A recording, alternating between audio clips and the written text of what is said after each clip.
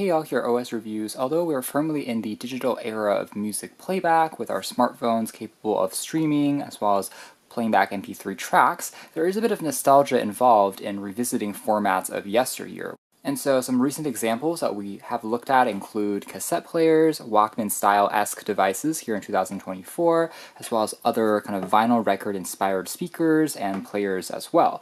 But today we're taking a look at a CD player. Now, out of all of those forms, this is of course the most current, since CD is still a digital format at the end of the day compared to analog that you see on vinyl as well as on cassette players. But if you're still looking for a CD player, then this recent model here has a little bit more of an aesthetic touch. It's transparent, and the CD player is presented vertically, standing upright. It actually reminds me of some record players in that sense. You can more easily see the disc in there, as well as with LED lights kind of flash and illuminate, even acting as a night light or a glow lamp in the dark. Can also be used as a wireless speaker. So if you connect your phone to this CD player, if you're not actually playing back a CD, you can still use it like any other wireless mini speaker and listen to music that way. So it has both Bluetooth receiver as well as transmitter functionality for connecting as well as pairing devices to it. Now it also has a built-in micro SD card, so you can use it like a MP3 player as well, or you can even use it to record your CD content onto an SD card.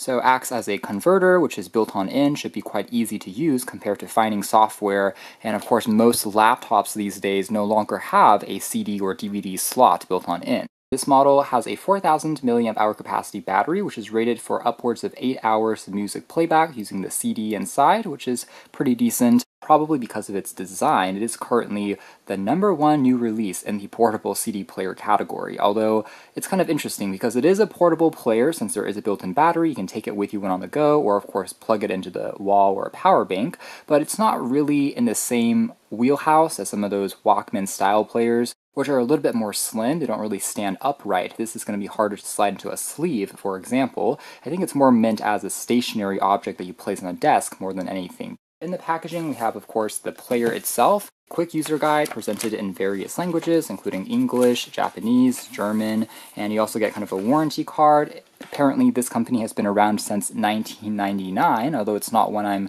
really familiar with.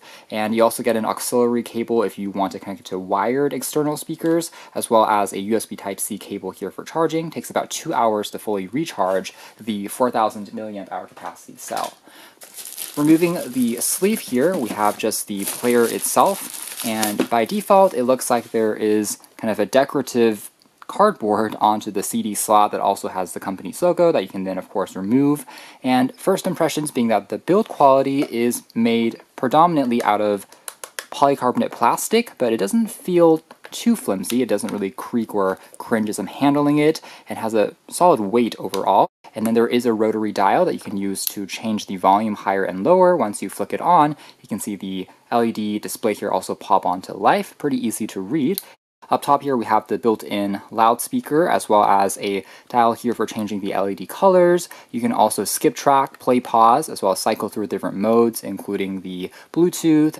The back here has almost this cyberpunk transparent design going on. It's not quite the same effect as actual printed circuit boards that we have seen on certain, say, transparent phones or power banks, but still tries to go with that overall aesthetic. On the very back, you also have the micro SD card slot, again for writing onto the memory or playing back local tracks as an MP3 player, auxiliary 3.5mm jack for headphones as well as speakers. You even get an optical slot here for higher quality home stereo units, as well as the Type-C port there for charging. And by the way, in the MP3 player mode with a micro SD card inserted, it can play back HiFi FLAC lossless audio tracks as well. I do also like some of the screws and accents here made out of metal that just kind of shines and glimmers a little bit more, showing some good attention to detail. Now we can also open up the front door, and it seems to be a magnetic door that kind of snaps into place. And removing it is actually quite cool because you can now make out some more of the circuitry inside, including the reader head there for the CD. But unfortunately, this part is kind of tucked away from view unless you don't have any CD popped in there. You get a little bit more of that cyberpunk effect, but of course, again, it's not going to be visible on the back. So part of me wishes that they would have made the back also completely transparent if they wanted to go with that overall theme, but it is what it is. Alright, so popping in the CD there and closing it up, This is kind of what it looks like. Still quite attractive, especially depending on the type of CD that you have. It just kind of glows and shimmers, making it quite an interesting decor piece since everything here is still visible. Let's see what happens if we turn it on. And again, it will begin to play back there shortly. You can also see the LED lights start to flicker onto life.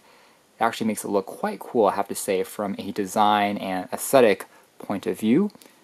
And as long as you're relatively kind of stable, it should be fine. But again, like other products that have a mechanical element, including record players and vinyl players, you do have to be in a more flat surface. If you're constantly shaking it up and down, that might just add a little bit more wobble or distortion to the sound. But as long as you're in a flat area, it seems to work well enough. And again, the resolution of the tracks at CD quality is still guaranteed to be quite rich and detailed based on what source you're playing back. Let's also try dimming some of the lights and see what it looks like in a more darker environment. That glow just really comes across quite prominently. So it looks quite good, although some of the reflective mirror work on the CD itself becomes a little harder to see.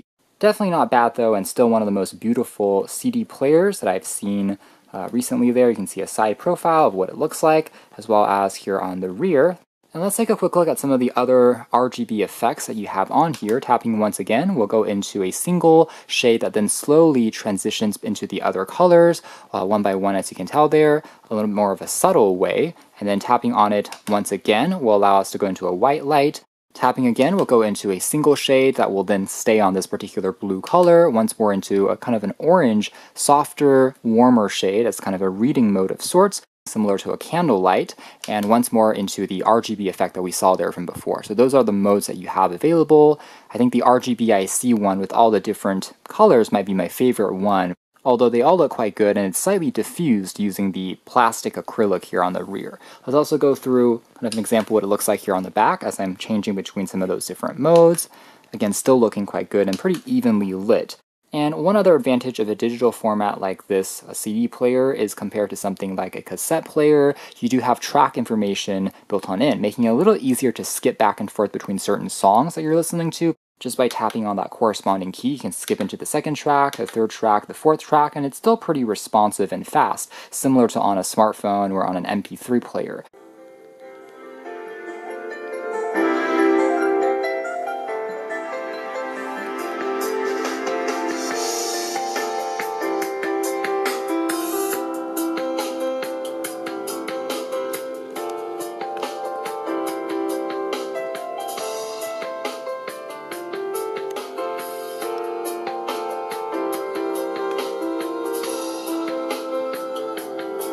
Alright, so turning the volume down, it gives you a quick example of what the built-in speakers sound like, which for something so small actually isn't shabby in terms of volume output. It doesn't have too much distortion at the higher volume levels either in terms of hissing.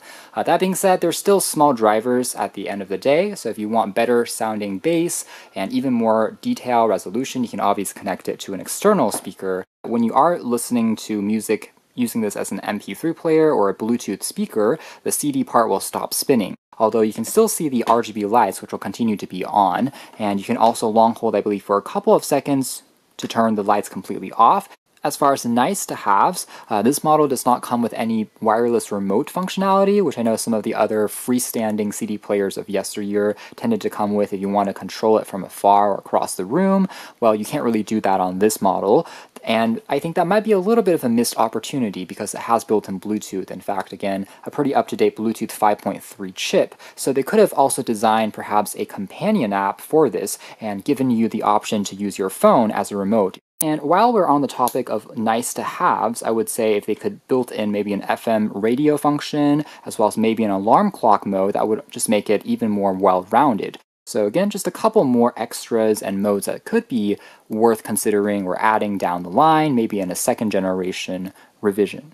So that is more or less it as far as our very quick hands-on review of this C229 portable CD player. And this one is really all about the design with that translucent window as well as the RGB lighting effects, imitating something a little bit more expensive than it really is. So pretty cool looking and also functional enough as far as what it's advertised to do. So you can check out more details if interested in the links down below. But for now, that's been our video. Thanks for watching here at OS Reviews. Again, that's been the HOTT C229 portable CD player.